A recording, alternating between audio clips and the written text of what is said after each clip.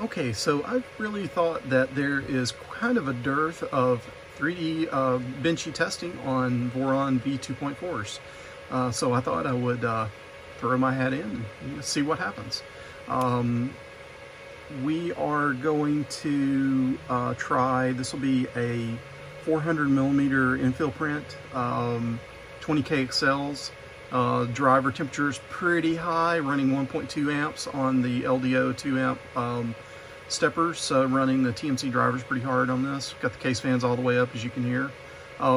Mostly stock printer though. I am going to go ahead and get started. I'm going to record everything, including the home quad gantry level, home again, bed mesh, 25-point bed mesh, and then the print's going to start. The print is going to have a brim and it's going to have Z-hop. Probably the biggest mod this printer has, one of the only mods this printer really has functionally, is that the Z is direct drive and it is able to run almost equal speeds with the X and Y. So I'm going to do 400 millimeters a second, 5K accel Z-hops. And that's really the only way I can run as fast as I'm going to run, hopefully. So here we go. We're going to go ahead and get this started.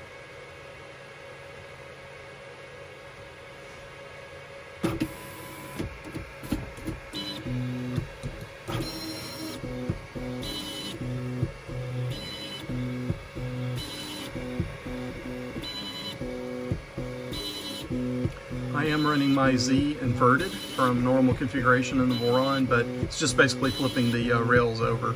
Gives me a little more vertical travel. Direct drive Z, as I've mentioned. Really the only other physical change is I am running one of the small round steppers with the pinion gear on it that the mini Sherpas and the orbiters and whatnot are using. It helps save a little bit on the weight on the afterburner. So here we go with the brim. And I'm going to go ahead and include some of that in the time because that is a handicap, right?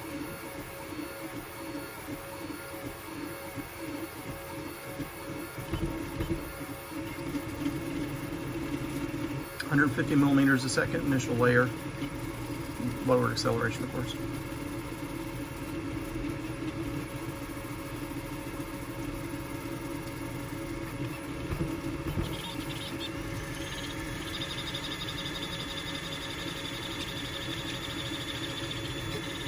I'm requesting 400 millimeters a second infill at 0.25 layer height, 0.4 nozzle. I'm probably not actually getting that, but I can request it for short stints and you know, get the liquid that's in there. So kind of cheating, I guess.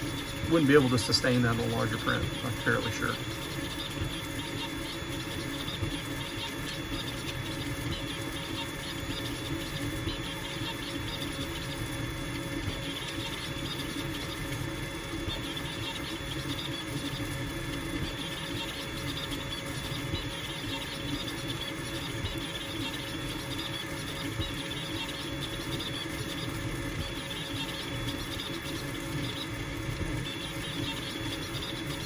Just out of sight, but you can see on the back of the gantry, since this is direct drive Z, I have to counterbalance the weight of the moving gantry. So there are two keybacks just out of view, just above, and there are two connectors on the back of the gantry that are spring tensioning some of the weight off the gantry for when the power is off.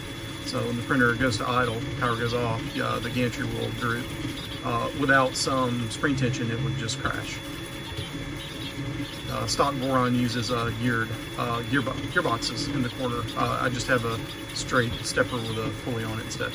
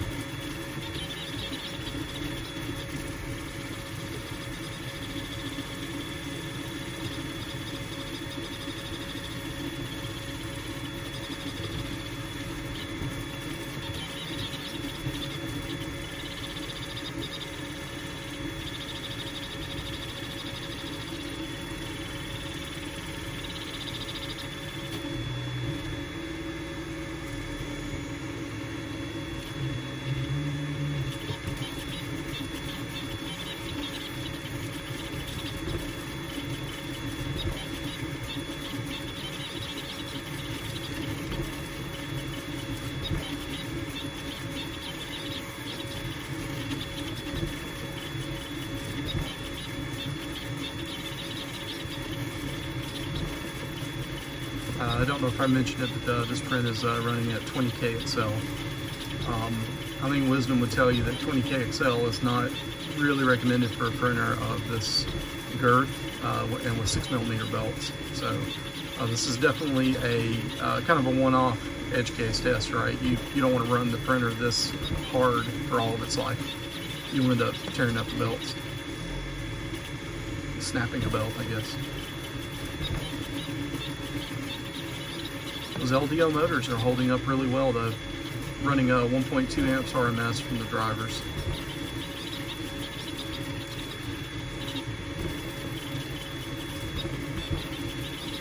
And this is stock cooling for a Voron, which I'll just go ahead and say is not very good. It's running a 2040 radial fan, and actually seems to be doing okay though. I mean, really. I'm helping it a lot by having the doors open up, right? There's no chamber temperature. If I ran this with chamber temperature, it would look like Picasso.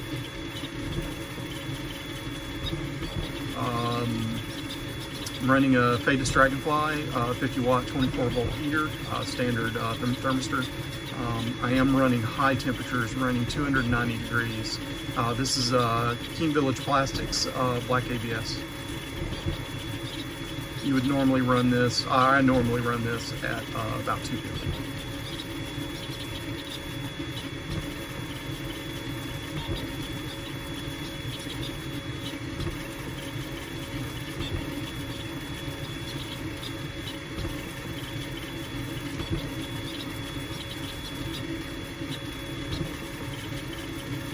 It's okay so far. I don't see any indications of layer shift. That would be the indication of pushing it too hard short term, to be jumping over on layer shift.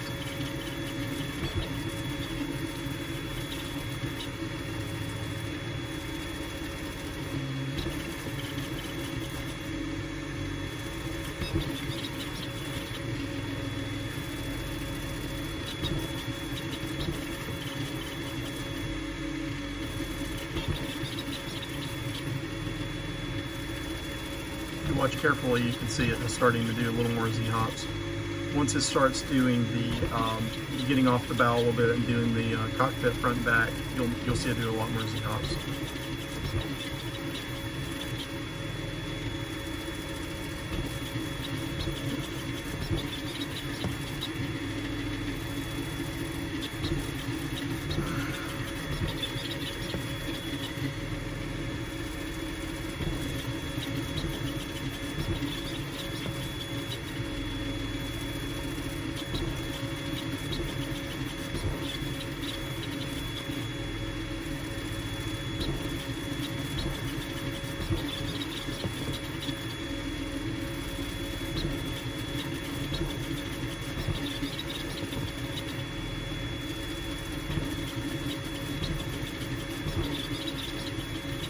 Printer's running 6 of the LDO 2 amp 0.9 degree motors, 4 for the Z corners, X and Y.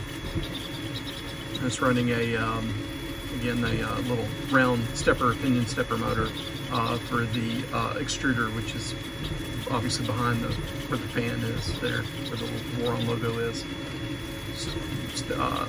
Stepper motor on the back.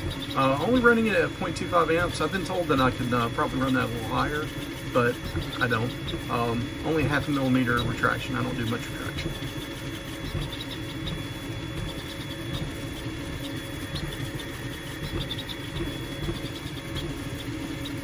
Sorry, I keep missing that.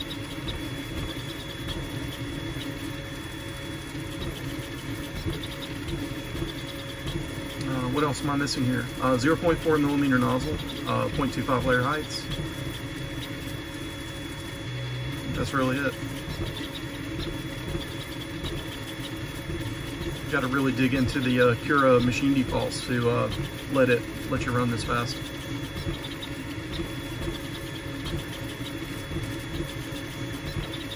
I did turn down my I turned up the line segment deviation and a few other settings to help it slice and print a little faster.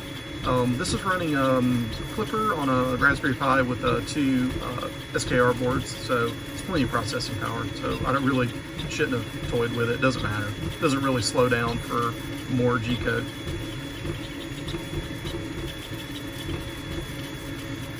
It's looking not horrible right now.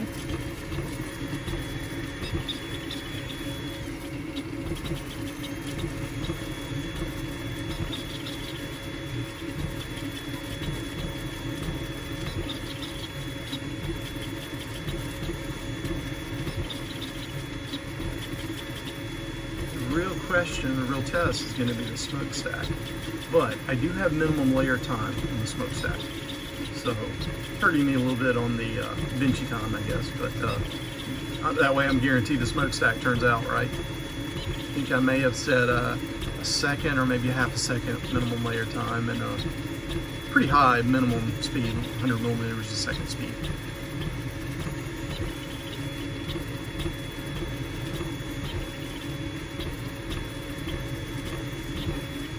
Starting to do more and more Z-hops now, right?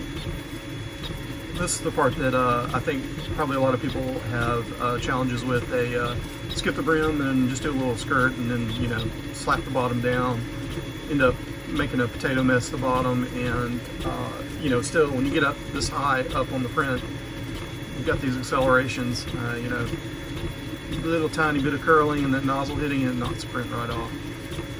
But if you're hopping over it, it's not really a problem. Previous layers are still a little mushy, you know. You hop over it and start on top of that layer, it's good to go. You can just run your printer up to the speed at which it skips layers, does layer shifts. I hate I couldn't quite make 10 minutes. It's aggravating. But this printer build is just not. I don't think it's really capable of. I think it would be tough to go sub 10 minute on this printer. I don't care how you tune it up, it's going to be tough. It's got a lot of weight comparatively to some of the other speed champions out there, right? I mean, this thing's got like, oh, what has it got? Something like 3 or 4 meters of XY belt. 300 millimeter volume, so it's 4 times that, so it's got 2.5 meters of X and Y belt.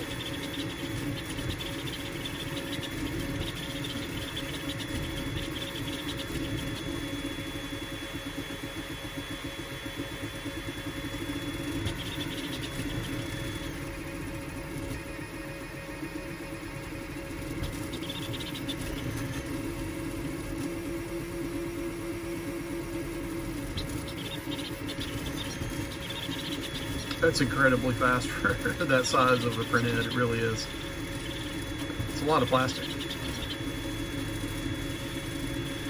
And MGN 12 rail, single rail on the front. So it's pushing a pretty big block.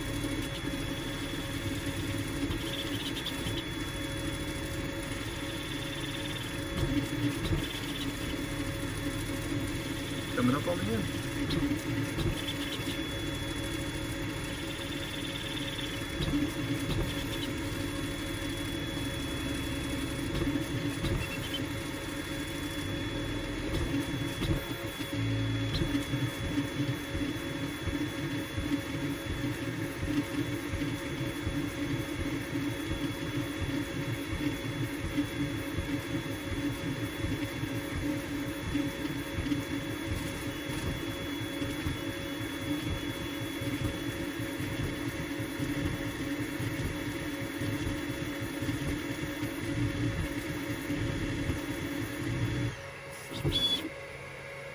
Here we go.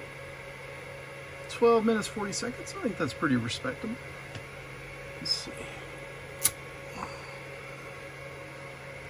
I mean, it's not the best benchy in the world, let's be honest, right? But really, I mean, there's some cooling errors, but you know what? It's structurally all there.